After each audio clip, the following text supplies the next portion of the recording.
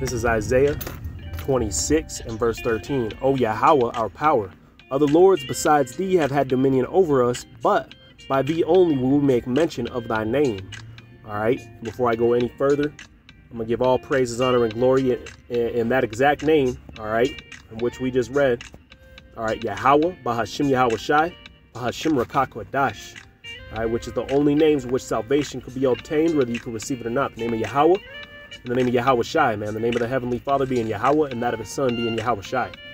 All right, I'd like to give double honors to the elders and the apostles at GMS Great Millstone, who through the spirit and power of Yahweh Hashem Yahweh Shai rule all of the nation of Israel well today. Once again, whether you can receive that or not, and peace, love, blessings, and salutations be unto the elect of the house of Israel who are pushing this truth in sincerity and in truth and in faith, and who are able to receive these things that are needful for salvation this time, man. All right, and the reason why, not everybody could get it, Isaiah 26 and verse 13, O Yahweh, our power, Salakia. O Yahweh, our power, other lords, all right, meaning masters, besides thee have had dominion over us. And when you see the word Lord in all caps there, that word Lord goes back to Yahweh in the Paleo Hebrew. When you see it in all lowercase here, that word goes back to masters, okay? It says, but by thee only will we make mention of thy name. All right, and that's what you're seeing, man. The spirit and power of Yahweh Hashem Yahweh Shai has his people calling upon his name, man. All right, even though these wicked rulers that are in rulership today, all right, have had their dominion over us, and in doing so, like I said, man, they've turned everything upside down. Okay, like I've said before. Okay, they've turned everything upside down with the planet Earth being under the wrong rulership, man. All right, just like you might be at a place of business, okay, your work spot, they throw a guy in who isn't meant to be in charge. You're gonna have chaos, man. Okay, let me go ahead and jump to Deuteronomy just to prove that point. Okay. Actually, since Job is right here, I'm gonna hit Job first. This is Job 9 and 24, and it reads, "The earth is given into the hand of the wicked. He covereth the faces of the judges thereof. If not, where and who is he?" Right. So the earth has been given into the hand of the wicked, man. Okay, so he who's in rulership today, all right, once again, being Esau, all right, specifically the elite of Esau, okay, or beginning with the elite of Esau, okay, have been given the earth, man.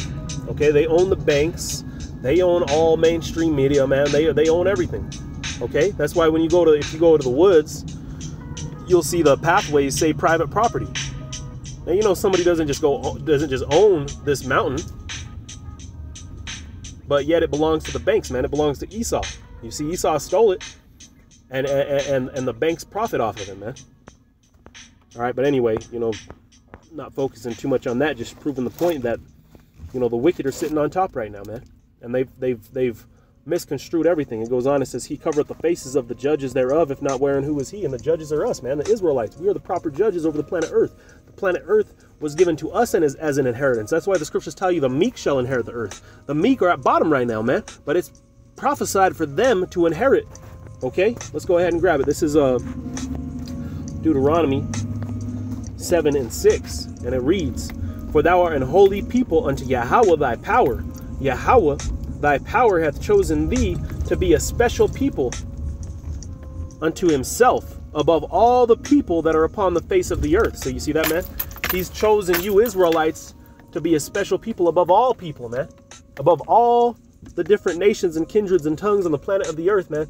You Israelites were meant to be in charge, okay? You Israelites were meant to bear rule, okay? And that's what you have. Right now you have...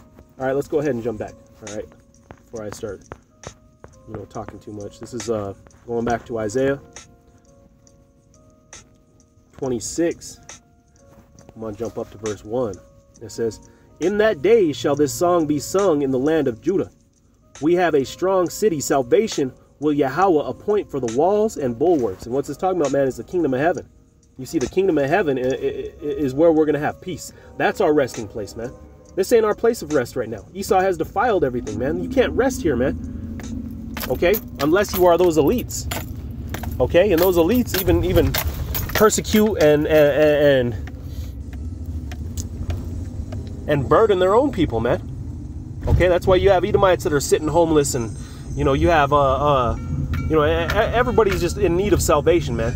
All right, even Esau's own people are crying out for salvation, man.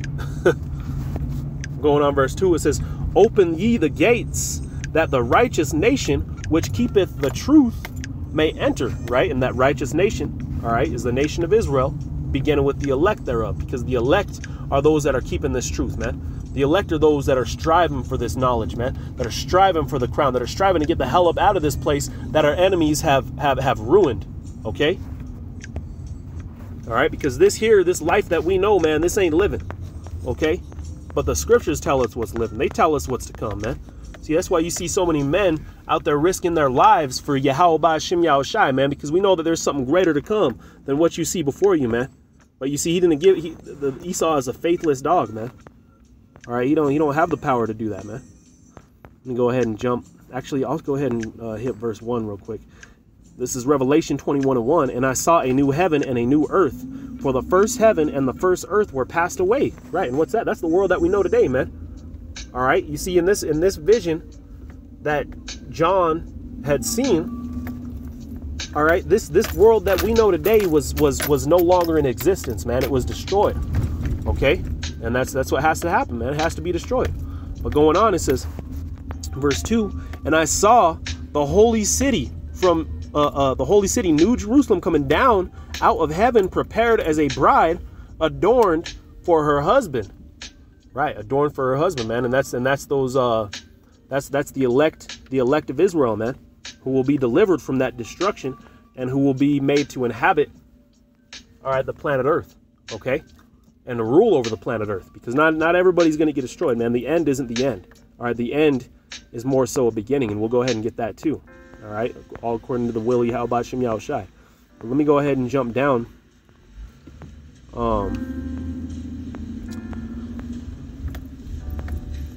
This is verse 7. "He that overcometh shall inherit all things, and I will be his power." You see?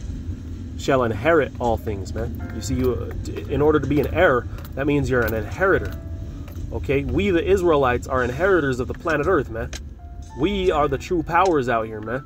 Or, I mean, not right now. Right now, we might be in a place of being put on bottom. Okay? Right now, you're not in a place of power. That's why right now you got to stay humble, man. You got to acknowledge that you're under these curses still. You ain't going to be alleviated from these curses until this time that we're reading in Revelation 21, man. Until the kingdom of heaven is established.